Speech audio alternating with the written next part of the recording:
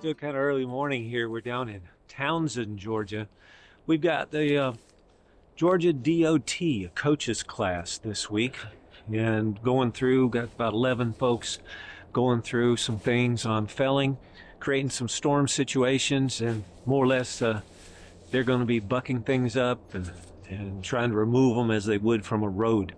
These folks are supervisors that are responsible to pass along safe and productive techniques with chainsaw operation for those that are under them that may have to pick up a chainsaw and use it after a storm or a tree is blown across the road, whatever.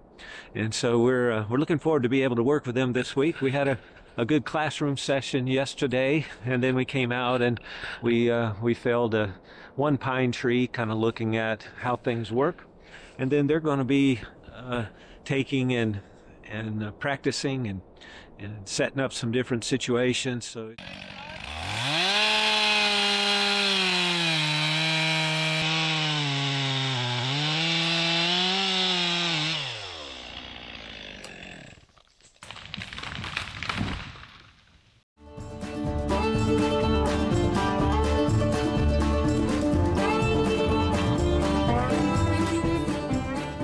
we have a great cutting site. This is where we were last time down here.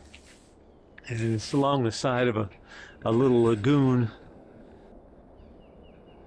We've got some pine trees and a few softer hardwoods to take out here and kind of thin this out a little bit. Real wet area, but ought to work good for the training.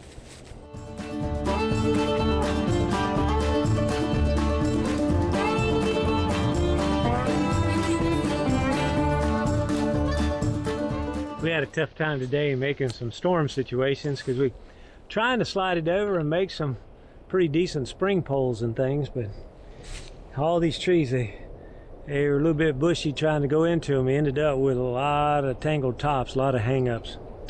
But anyhow, we got some things down for tomorrow for the storm cleanup. It's pretty interesting, I think. We've got 4 piles set up here, and you can see some of it's just pretty simple cuts, but then some of it has got some different springs and things available. And then they're going to be taking and practicing and setting up some different situations.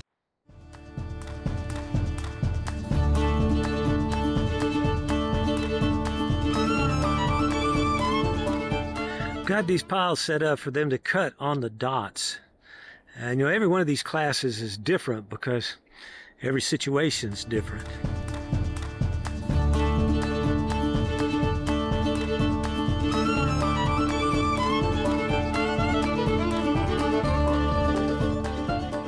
A loaded spring pole sideways. We don't cut the pressure off of the tree first. That one's coming in my direction here very quickly. Got to get the overhead hazard down first before we work on the lower ones. This is my demo tree for the morning. Take a look at some different pressures and binds and different cuts to be able to make. Planning process to look at overhead hazards, ground hazards. Take a look side to side potential, up and down, and back and forward. Then pick out a technique or a cut that will help to control that movement.